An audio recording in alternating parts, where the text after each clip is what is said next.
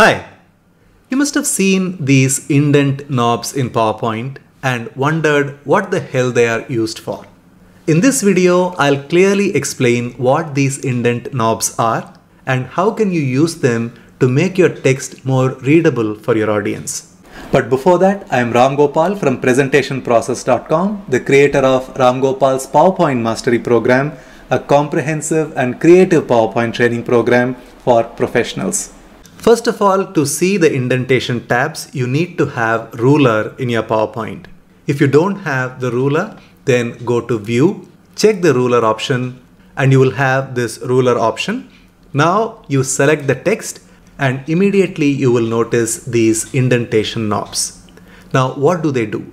It's fairly simple. There are 3 indentation knobs that you see here and each of them has a separate function. Let me show you what the top knob does. Let us select the first line of a paragraph. Now click on the top knob here and then move it all the way till 1 and notice that only the first line has an indentation and it moves till the point where you've moved this top knob. Now what does this middle knob do? It impacts all the lines but for the first line in a paragraph.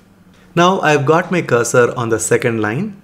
Let me go to the middle knob and move it till this point here. So click and drag it to that point and you can even see a smart guide that tells you where that line goes.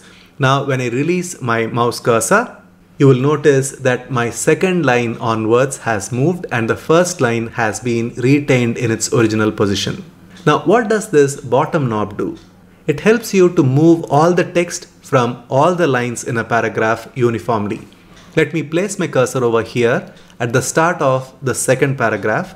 Now let me click and drag this rectangle here, which is the bottom knob. Now let me move it all the way till point 2 here and you will notice that everything has moved to this side.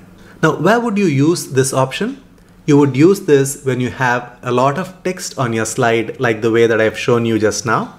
And if you want to design a brochure or any of those text-based design elements, you would use these indentation knobs quite regularly.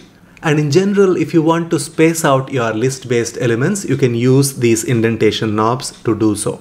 So those are the various uses of these indentation knobs. So the next time when you use PowerPoint and notice these knobs, you will know what to do with these indentation knobs.